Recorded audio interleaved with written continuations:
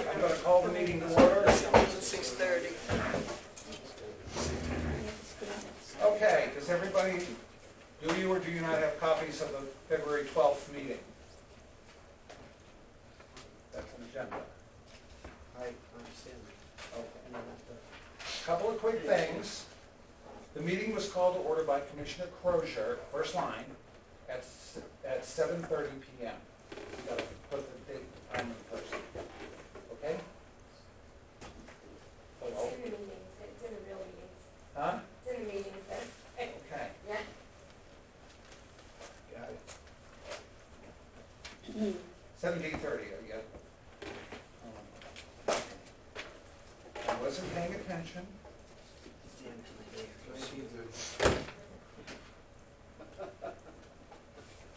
Oh, good.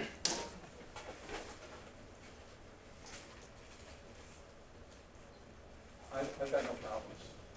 I'll make a motion to accept this. Second. All in favor? Aye. Done. Sign it. You two got to sign. Let's just, let's, I'm going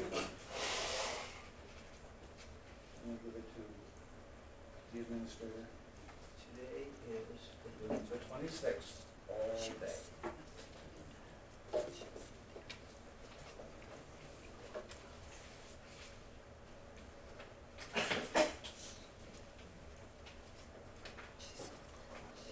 The next item on the agenda is a review of new invoices and purchase orders. I believe we have some checks to sign. We do. Thank you so much. You want me to start signing? Sure, go ahead. You feel the power in the thing.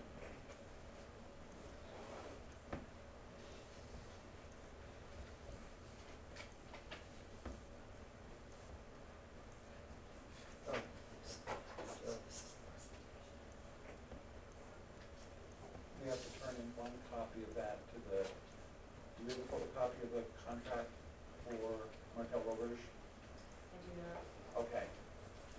I will take the check, but we need a photocopy of this, actually.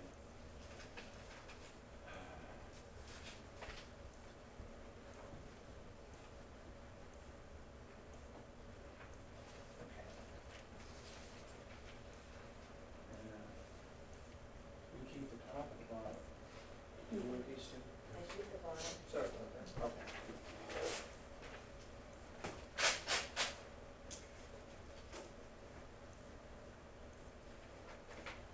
I'll turn that in tonight, and we'll need a photocopy of this to keep in our records, and we have to have another one go to them.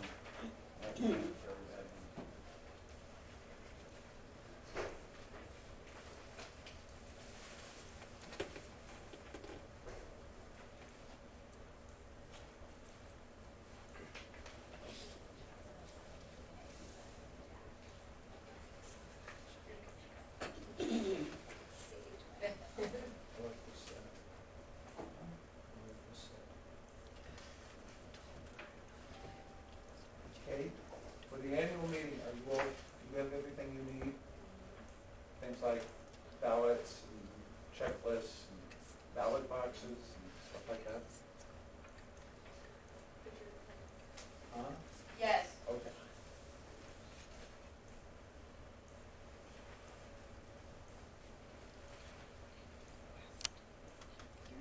I know where it's not here, but are we keeping up with the, are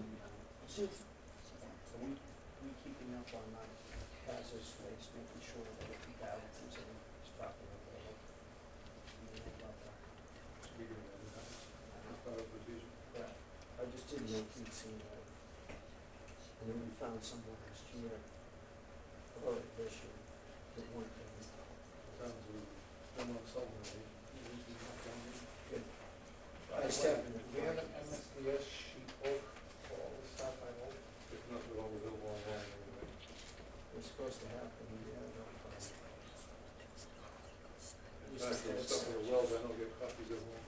Okay.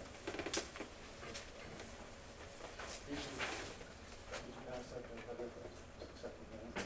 Thank you.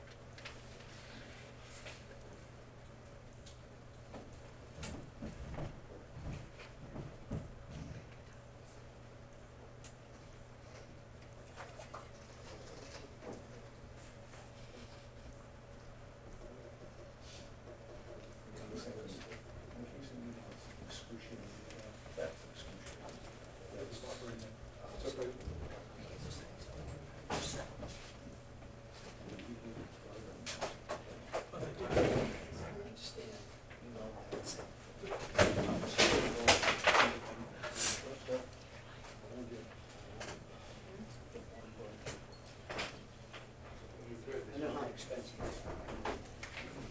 Okay, we done with invoices and payments? Okay. Next item on the agenda. Review of expense report and budget data to date. So this is what you're looking at. We haven't finished February yet, but as of this point, the sewer budget is at 14%, which is pretty good. And the water is at 13% year to date. Bearing in mind, we're not done with the month yet, and bills will still come in.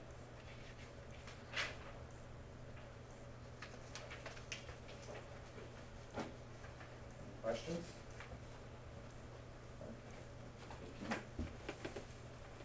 Are there any new purchase orders that are pending? Nobody here submitted a purchase order, so, all right, we'll move on to that.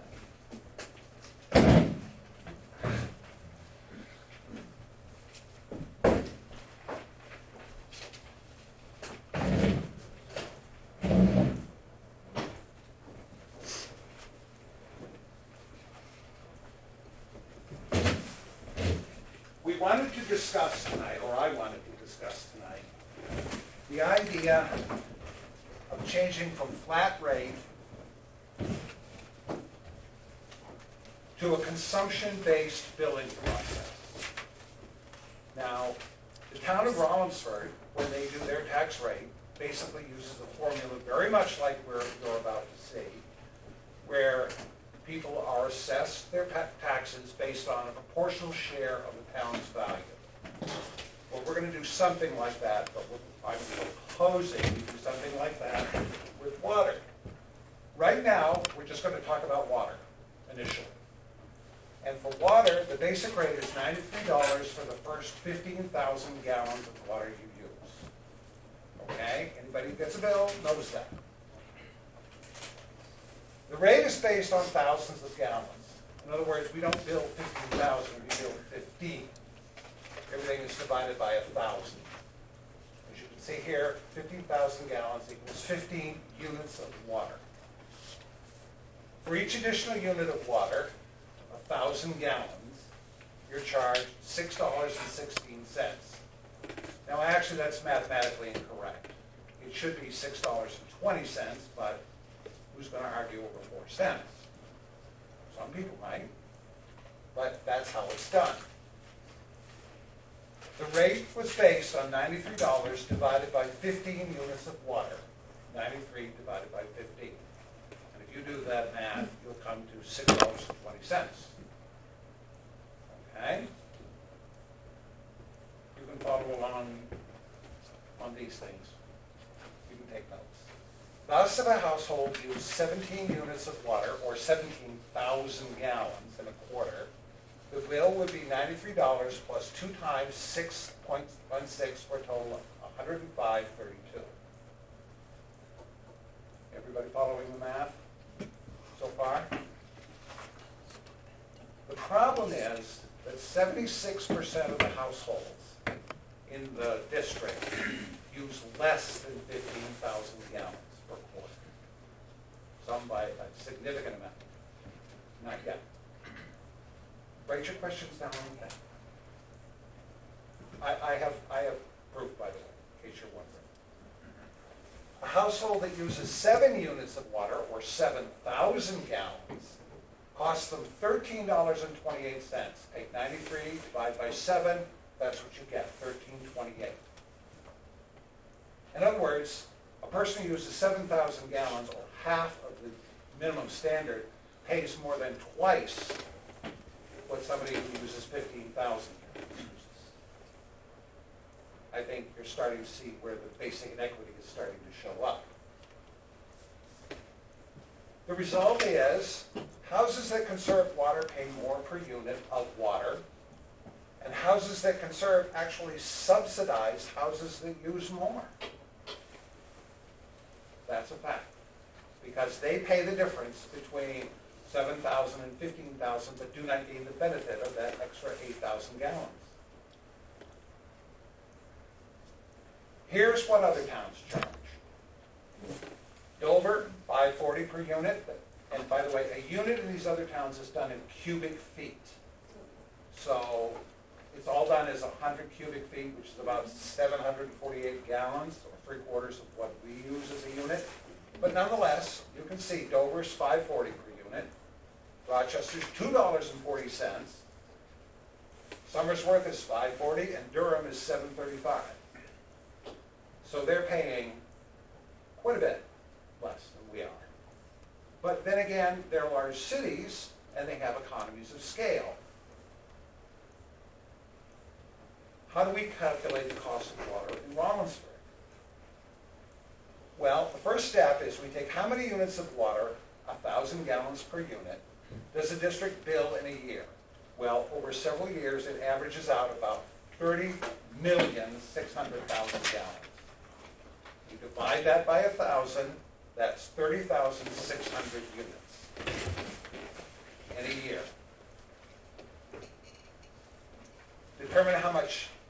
Now, we have to spread the debt, the fixed debt of the district evenly over everyone. Everybody's got to pay it. Whether you use 1 gallon or 50,000 gallons, you've got to pay your share of the debt, because the debt benefits everyone pretty much equally.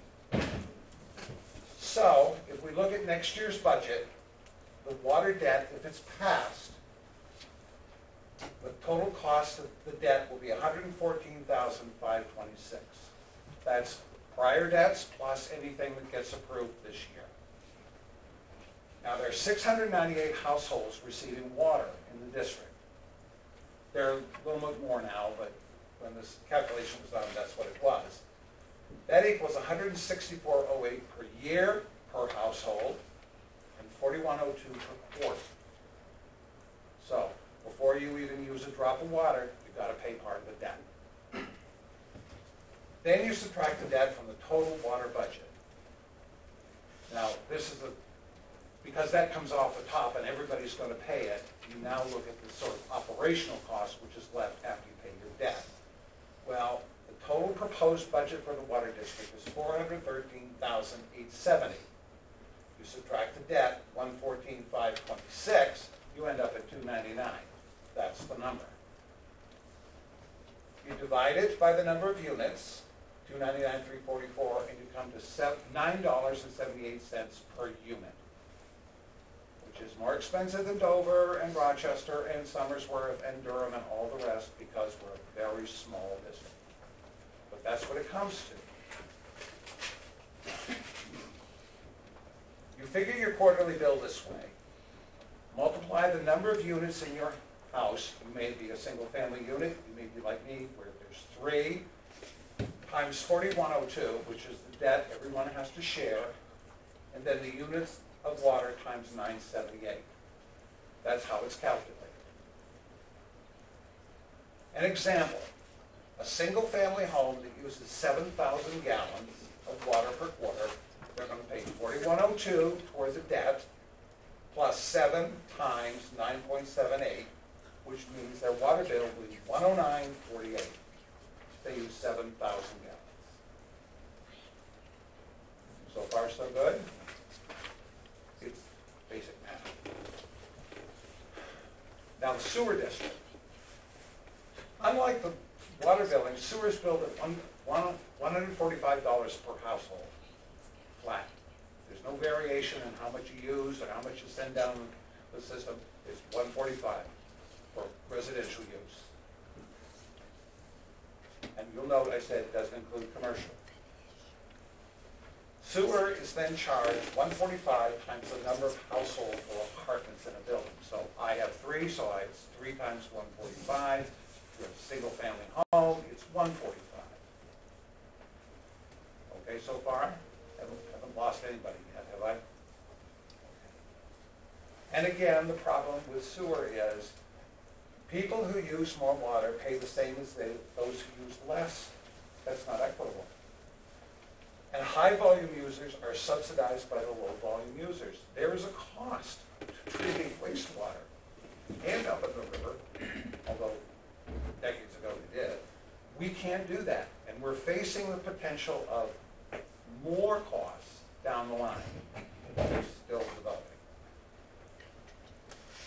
So, we go to consumption-based billing for sewer. How many units of water does the district bill in a year for sewer users? Now, there are fewer sewer users than there are water users. So the amount of gallons or units is less for those who also have sewer. And it comes out to 22,707 units of sewer usage. So that's 22,707 gallons are used by sewer users as well. Is it significantly less number of sewer users versus water? Well, 698 for water, 463 for households.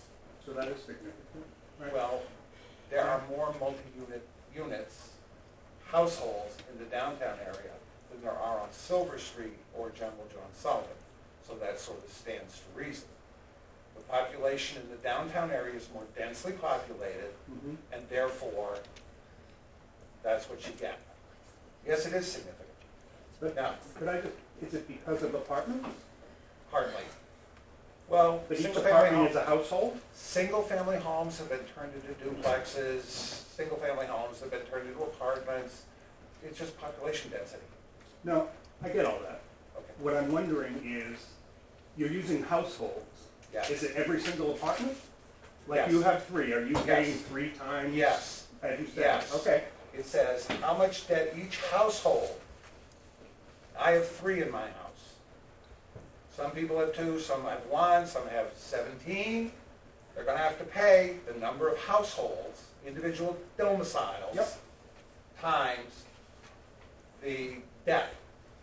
Now, again, it's the debt for the water sewer district for this year is going to be $53,775. We divide that by the 463 households, $160.14 per year, or $29.04 per quarter. Okay? So in addition to your water, you also have to pay the debt, $29.04 per household for the debt on sewer. You subtract the debt from total sewer budget, because people are going to pay that up front, and you end up with $323,302. It's on your thing. You divide the budget after debt into units of sewer, again, 323,302 divided by 22,707 units, you come to 1424. That's pretty expensive. It is, compared to surrounding communities. But that's to be expected. We're a very small district. We do not get economies of scale because we're so small. Our carrying costs and operational costs are, we still have to pay electricity the same as everybody else. We have to buy chemicals the same as everybody else. And that's the way it turns out, $14.24. Now you figure your quarterly sewer bill by the number of households in your building. You may have 1, you may have 2, you may have 5, you may have 17, times $29.04, and then however many units of sewer or thousands of gallons you send down the system, times $14.24. An example, a single-family home that uses 7,000 gallons of water per quarter will pay $29.04 for debt plus 7 times 14.24 or 128.72. That's the sewer side, which is less than 145. Okay, the total bill for this example is 109.48 for water, 128.72 for sewer. That's, we determined those for, and it comes to a total of $238.20, which is a few pennies off what they're paying now, 93 plus 145. Okay? As you use less, that number will drop. As you use more, it will climb. So it's a linear relationship. It's not like people who use 30,000 gallons get whacked 2.5 times as much. It's a straight line relationship. Now, Heather put together, this is the formula in case you're kind of a algebraic gearhead. You can actually figure your water bill this way. And there it is all in detail. Okay, that's it for the data. Now let's go to questions. Yeah, Have you considered elasticity? What I don't know happened what elasticity is as it pertains to this. when things are more expensive? They use less of it. So how does conservation, as people's bills, as people are paying on consumption, they're going to use less. They're going to conserve. You're not going to have the same revenue. So have you factored that somehow? How does the town handle it when, say, property values go down? What do? They adjust the tax rate. So this is Goes up. stage one then, and you're going to evaluate? Is that what you're Yes, saying? it's got to be done annually. It would have to be done annually. Actually, what we're doing is we're saying, folks, some of you have got to learn to conserve. Some of you are conserving very well now. We applaud you. But some of you aren't. And you need to think about it. Yes? First of all, thank you for at least looking at this and exploring this. Some of this is over my head, and I don't know how a lot of this works, so bear with me. Okay. But does the town make money on water used? For instance, if we were to... You mean the district? The district, yes. If everybody were to use, I don't know, across the board, 13,000 gallons per quarter, would that be good? Like, would we make more money? Like, does it work that way? Well, now you're talking about reverse conservation. And we try to discourage that. Yeah, Like the town only right. sets its tax rate once a year, even though property values may go up and down during the year. Yeah. We're going to do this, my proposal is we do this once a year and then reevaluate it each year.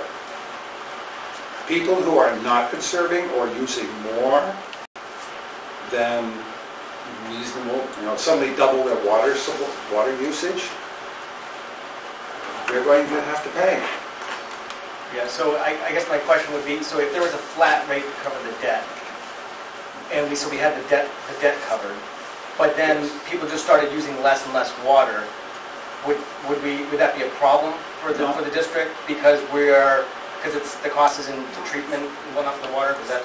I can't imagine that there's going to be a dramatic reduction in water conservation. I would like to see it. It would be a good thing. But does it fluctuate? Like, so if we had the flat rate for the debt, because we have to pay the salaries and the housing and stuff like that, would we make more money if people decide, oh, okay, well, I'm going to use more water, or does that even make sense? If you set the rate, okay, and then suddenly everyone becomes profligate in the use of water, Yep. shame on them. We will have more money. Yeah. That's true. But there's still an operational cost because it costs to pump the water out of the wells, treat the wells, handle the wastewater as it goes out. So there's some cost related to that. Okay.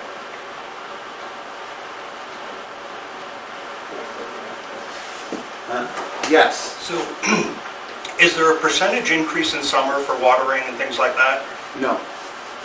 Just like there isn't an increase for your property tax if suddenly property values go up 5%. That would be your assessment going up 5%. They don't redo your property tax every 3 months. No percentage of usage. You're saying this is Yes. based on single-family houses who use 7,000 per quarter, but each quarter is clearly not the same. So has this formula, does it take into consideration that several people may be using more in the Yes. summer months? See, 22,707 is an annual amount for sewer. That's an annual amount. So we average it. Okay, we assume that's what it's going to be for a whole year. And water is like 30,600. That's for an entire year. So January, February, March, there may be relatively little water being used. Well, normal usage. Then in June, July, August, it skyrockets. But we use annual amounts. So it should average out over the year to that amount. And may I ask if this presentation is being done at the annual meeting? No, Oh, no, because is it voted on? no. How is it decided? We decide. Okay. But this is the first time anyone's brought forth an informational hearing about water rates and sewer rates. Usually it's just done. At least we came to you, we provided the information and the justification. Thank you. You're welcome. Yes, Angela? So what's your implementation timeline? Are you going to put this into effect next month, next year? What, are you just going to study it for a while and then roll it out to? We're going to talk amongst ourselves about, I mean, theoretically, we could implement it for April 1st. Theoretically. Right, no, absolutely. But there may be other considerations like, wait a minute, maybe we ought to go one more quarter on our current rate, and this is something we have to discuss. It's a bold step in a new direction with a kind of risk involved, but I think There's no risk. interesting new direction. I did have another question, but if somebody else wants to go first, it's okay. Yes, Alice? Thank you for this presentation. It was very thorough and informative. I appreciate that. At the public hearing a couple weeks ago, you stated that you used 1 year of data, correct? No, for this example, we researched 3 years to see if there was To get your- anomalous usage, and there was not. So rather than put together 60,000 lines of data, I said, let's pick the most recent year and go with that. Okay, how did you evaluate the consistency? Whether it was from year to year? within, I believe it was within 3% annualized. Just the overall Yes. amount, okay. And how did you pick out the 7,000, that threshold? Because that seems to be the break-even between what people, the break-even point is from 7,000 down, you'll either pay almost the same as you're paying now or less. From 7,000 up, you're going to pay more. That's sort of the break-over point. And also, sorry, I was wondering about commercial properties and how do they factor into this? They would just be paying the They're going to same? be put on this rate.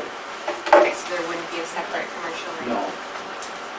Commercial water and sewers by consumption. Or should be. So back to my question about an implementation timeline. How will you alert us? You know, you could go this quarter, you could go next quarter. How will you alert the ratepayers to? We'll put something on the website and we'll probably send out a mailer.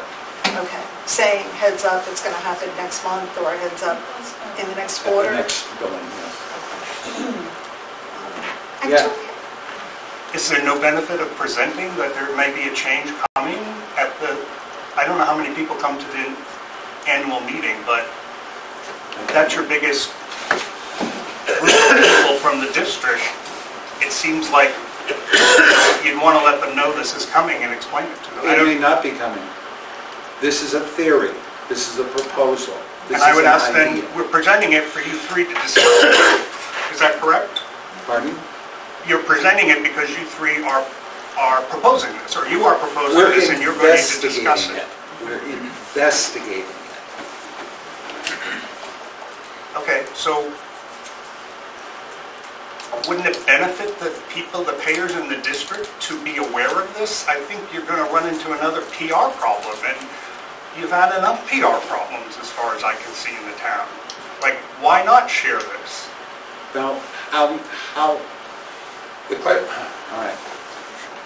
I can already tell you that the annual meeting is going to be fairly long, Okay. and this takes a half an hour to 45 minutes. Where would we put it in our agenda for that night? Well, then I guess if it's a long meeting, you got to organize that, but if you're changing the billing process and you're not going to tell people until you decide to do it, Like they used to do it?